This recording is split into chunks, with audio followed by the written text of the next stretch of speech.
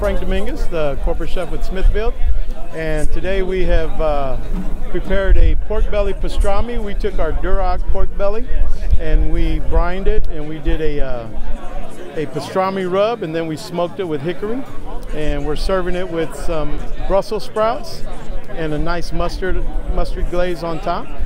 And then we have a bow to the belly, which is a smoked pork belly. It comes fully smoked, and we just did it on a steamed bun with raspberry wasabi mustard and house pickle.